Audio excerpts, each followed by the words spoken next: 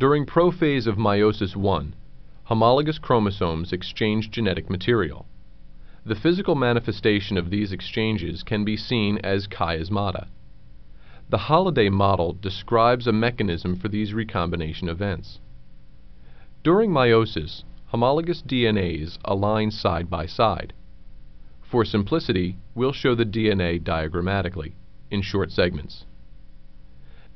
The adjacent strands of each DNA are aligned so they are parallel, that is, both in 5' to 3' direction.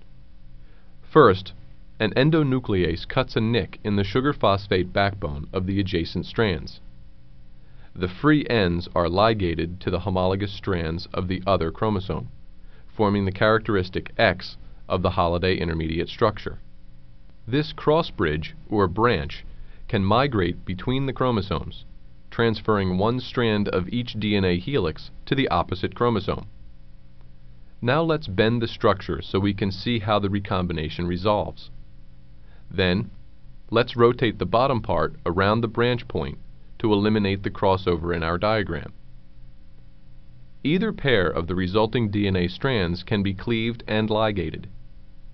If we cut at 1 and 3, this is what we get.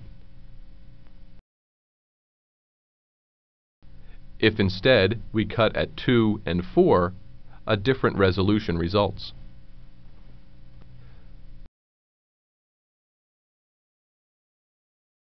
The resolved chromosomes each contain regions of Hetroduplex, but only resolution number 1 results in genetic recombination of the non-sister chromatids.